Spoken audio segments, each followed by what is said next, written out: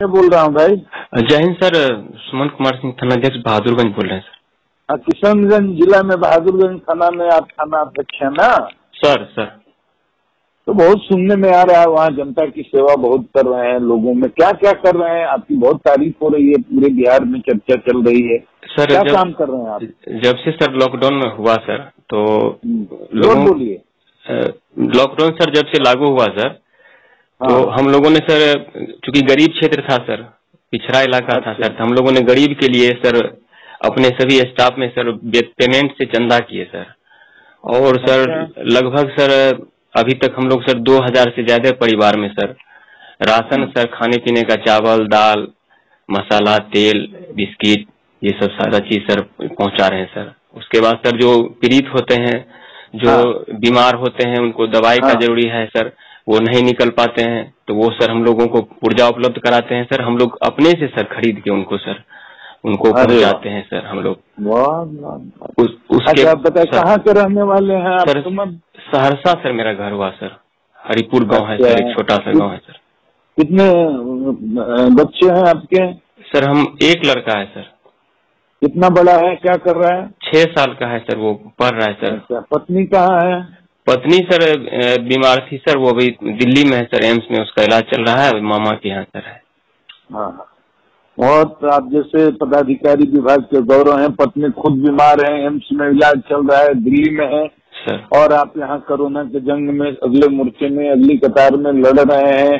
आपस में आप लोग पुलिसकर्मियों से चंदा करके गरीबों को खाना भी खिला रहे हैं, उनको दवा भी कर रहे हैं, दवा भी दिलवा रहे हैं सर, या हॉस्पिटल भी पहुंचा रहे हैं। बहुत फख्र की बात है, इसी तरह से लगे रहिए। लेकिन पत्नी से बात करते रहते हैं? चिंतित होती होंगी कि आप अकेले हैं, उनका भी स्वास्थ्य ठीक नहीं चल रहा है, तो उन पर बात करते रहते हैं? हाँ सर, बात करते हैं सर।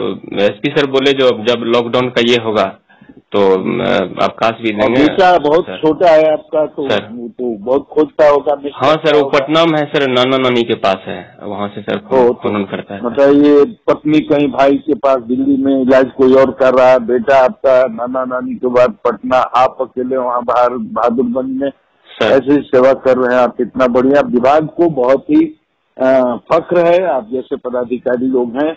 गरीबों की सेवा करने का, उनका दिल जीतने का ये सबसे बड़ा मौका है।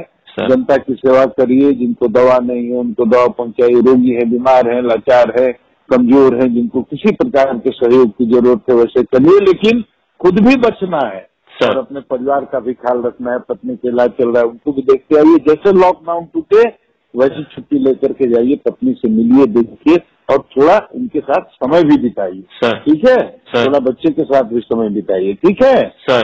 बहुत बहुत हमको फख्र है कि आप जैसे पदाधिकारी हम लोगों के विभाग में हैं। इससे विभाग की मर्यादा बढ़ती है, विभाग का स्थान बढ़ता है। आपको हम कोरोना ये समाप्त होता है तो कोरोना वीर सम्मान से आपको सम्मानित करेंगे पटना बुला करके, सर। ठीक है सुमन जी? सर आपका सर सोशल मीडिया पे सर हम लोग देखते हैं सर, उससे सर बहुत प्रेरणा मिलती है सर हम लोगों को।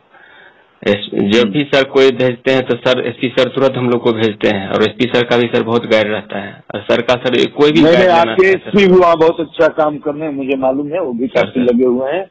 आप सब लोग एसपी से लेकर थानेदार से लेकर सारे सिपाही भाई लोग सब लोग अच्छा काम कर रहे हैं। मेरी बहुत बहुत शुभकामनाएं, आप लोगों पर नाज है विभाग को। बहुत बहुत धन्यवाद सुमन जी। सर जय हिंद सर। जय हिंद, जय हिंद, थैंक यू। मैं बोल रहा हूँ भाई।